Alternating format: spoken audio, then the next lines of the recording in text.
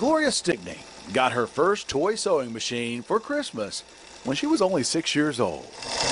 She's been sewing ever since. I've got to stay busy, okay? So I like to be able to have the creative piece and be able to watch things come together and be able to have the finished product.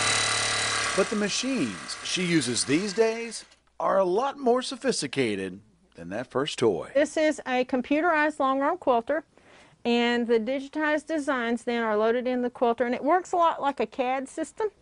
It's capable of stitching intricate designs and allows her to add that special touch to her quilts. This is our American flag quilt, and we have stitched the words then to God Bless America then. Because of technology, quilting has come a long way since the old days of needle and thread. This is old world meets new world, and new world is taking off like a racehorse. And her machines are almost running non-stop. Last year we quilted 150 quilts. The most popular thing she makes So they've sent us their favorite t-shirts here for Carolina. are what she calls t-shirt quilts. And this is from High Point University. So this is a gentleman who's graduating this year, so this is a surprise for him. She can barely keep up with orders. It's been that way since the pandemic started. The phone started ringing, and we're home during COVID and we're cleaning.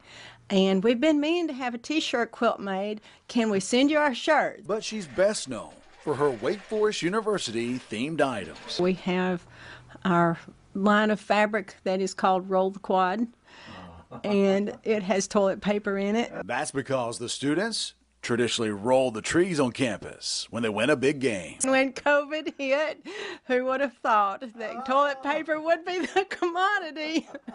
And so, needless to say, it got some attention. Despite the pandemic, or maybe because of it, her business has been quite successful. It's growing. It's growing leaps and bounds. When it comes to quilts, she's got you covered. In Winston Salem, looking for Roy's folks. Chad Tucker, Fox 8 News.